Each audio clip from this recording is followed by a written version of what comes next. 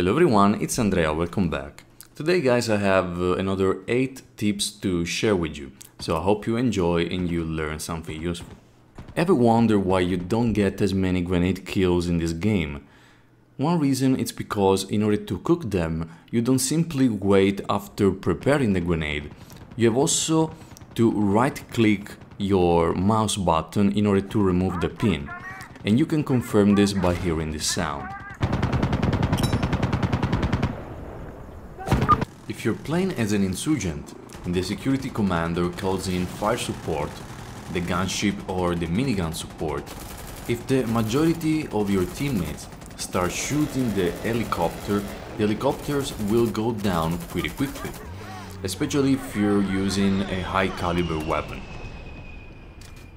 And since we're talking about taking down helicopters, an alternative way to do it is to use your grenade launcher. It's certainly more difficult than using a rocket launcher, but if your aim is good enough, you can pull this off. In Insurgency Sandstorm right now, there is no speed inertia. That means that when you're moving around and switching directions, your speed will not slow down like in the old Insurgency. So, by moving from side to side, you can avoid many bullets. I recommend doing it right now, but take in mind this may be changed in the future, especially if you're watching this video many months after I made this. Remember that many weapons have huge penetration power and you want to take advantage of that. So if you see someone in cover, don't be afraid to shoot the cover, because many times you will kill them. The only thing, it becomes more difficult to confirm the kill. Sound is your best friend in Insurgency Sandstorm. It can give you clues on what's going on, and even if you kill a target.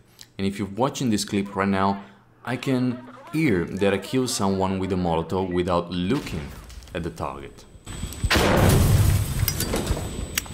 Throwing bottle bomb!